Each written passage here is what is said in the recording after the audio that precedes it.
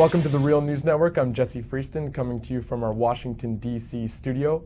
It's one day before the Afghan people will go to the polls to elect their president. And we're joined by Nancy Youssef, McClatchy's Pentagon correspondent, who recently returned from Afghanistan. So Nancy, I want to start with that. The Afghan people, there's been a lot of talk in the media about the legitimacy of this election, various threats to that. Will the Afghan people at the end of tomorrow, in your opinion, feel as though they've elected a popular president? Well, I think it depends on how the elections go. Right now there are 37 candidates running, and they're not really clear. And in a lot of places in Afghanistan, they won't be able to vote because of the security situation. I think right now that's in doubt because, first of all, they see that this election in their mind will be stolen by Hamid Karzai, the incumbent. They're not hopeful that this process will be clean.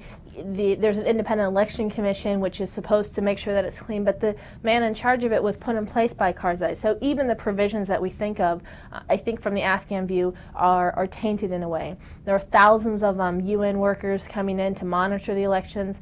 But I think there's an assumption in Afghanistan that Hamid Karzai, one way or the other, will win this election either by making deals or stealing the election. And so in that regard, I'm not sure that people will see it legitimately. There's an expectation that because there are 37 candidates running, that there'll be a runoff election. And I think in a way that needs to happen for the Afghans to feel that their vote was counted.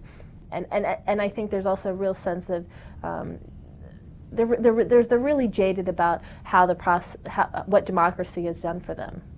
And so you talk about some of these deals that Karzai may or may not make, and we've seen him make some moves with his power as president in previous weeks and months. Could you talk a little bit about some of the things he's done, and what does that tell us about Afghan politics? Sure. You know, he'll tell you that being president more than anything is about deal making, and he's reached out to almost every ethnic group and tribal group in the run-up to this election, and even to the Taliban itself, promising everything, small things, positions in his potential cabinet. Some would argue land to particular people, made promises to warlords about what they'll be able to control. And his goal is to get the minority groups, because he's not just vying for the Pashtun vote, which is the largest majority, but he's hoping the other minorities will push him over the edge to give him that 50% plus one vote.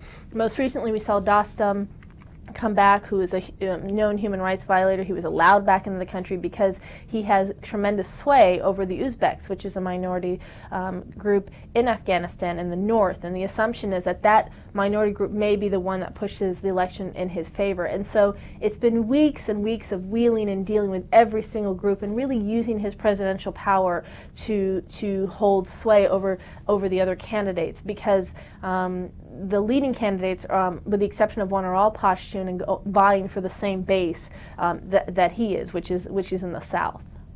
And so the way that we hear about these elections spoken about in the media, it's very different. It's not issue-based. That's right. There's very little talk about what differentiates the candidates, particularly the two main candidates that were talked about being nose and nose, Abdullah and Hamid Karzai. There's very little talk about where they differ in their actual policies and what they plan to deliver. Yeah, that's a great point. You know, we just saw Hamid Karzai appear in the first presidential debate, even though there have been scores of them.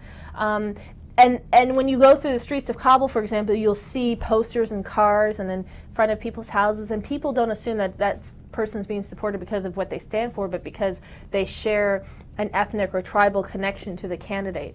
And the truth is, both of those candidates, both of the leading candidates, they've served in the same government. Abdullah was a former Minister of Foreign Affairs, and when you speak to them, I've interviewed Abdullah. They speak in generalities. We want to get rid of corruption. We want to bring back legitimacy. We want to build up the Afghan forces. Some people talk about a timetable for the withdrawal of American forces and coalition forces, but you don't hear specifics. And it's really become, it's reminiscent of Iraq in that it's become as much a census as an election in terms of who comes out and who they support. And I think that's one of the reasons you're seeing the race so close, because they're not deciding on issues. If anything, this election has become a referendum on Karzai's government. Well, I mean, the big difference that immediately steps out is with Iraq is that in Iraq, the United States has a timetable and has determined that they will leave, whereas we see President Obama just a couple days ago reaffirm that they're going to stay and stick it out until what he calls al-Qaeda and its allies are eliminated. But we must never forget, this is not a war of choice. This is a war of necessity. Those who attacked America on 9/11 are plotting to do so again. If left unchecked, the Taliban insurgency will mean an even larger safe haven from which al-Qaeda would plot to kill more Americans. So this is not only a war worth fighting, this is fundamental to the defense of our people. And on the opposite side, you see Taliban representatives saying as long as there are foreign troops in the country, the war will continue. Is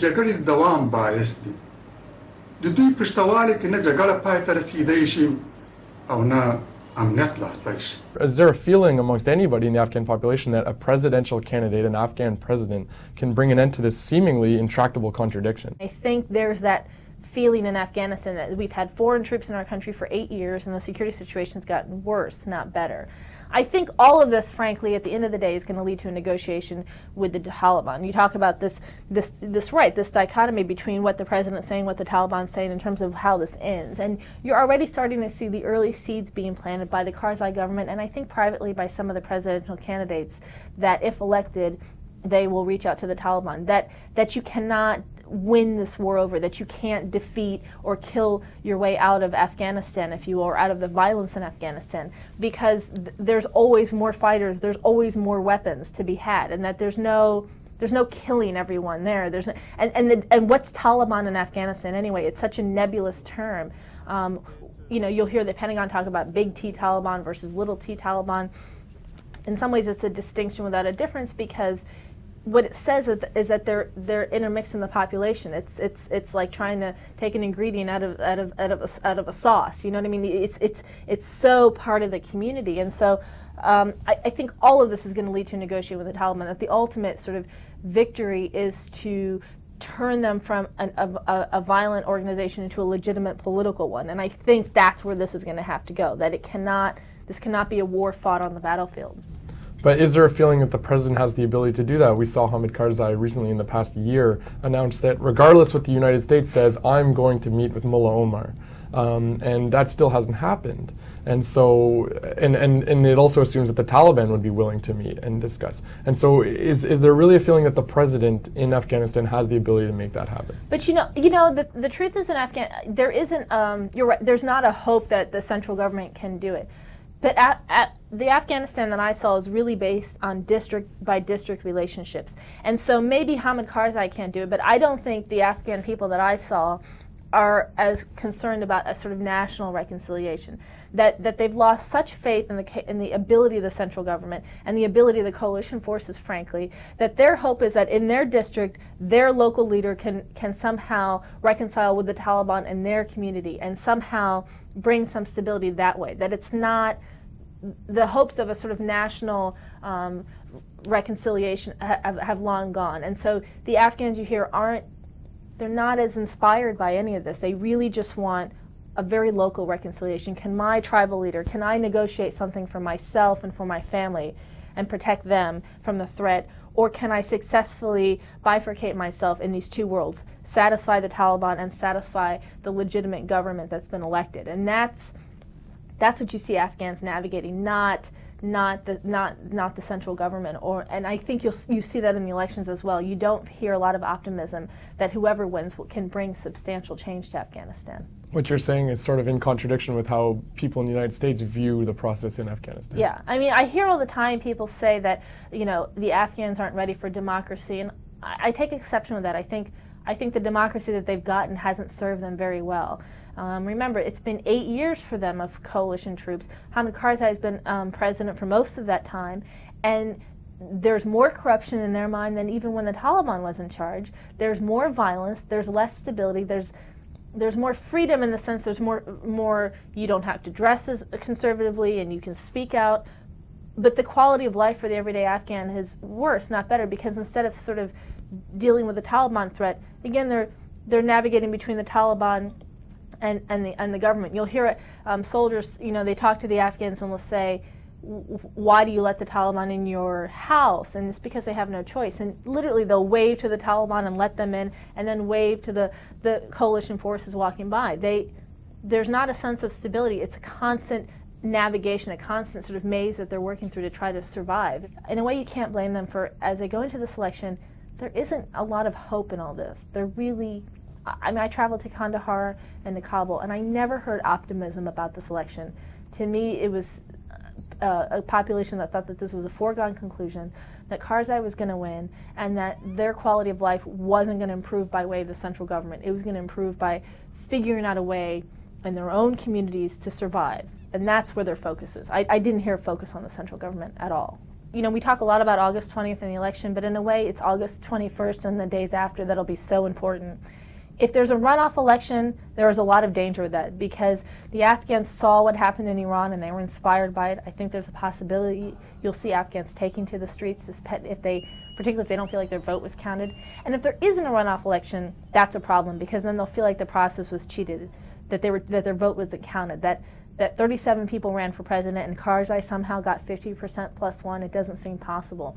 And so, as a journalist, I'm not watching just August 20th, but what happens after that, and how Afghanistan holds together, and what will be an uncertain period no matter what happens on Election Day. Thank you for your time. Thank you. And we'll be keeping an eye on what happens after the August 20 election in Afghanistan. Thank you for watching the Real News Network.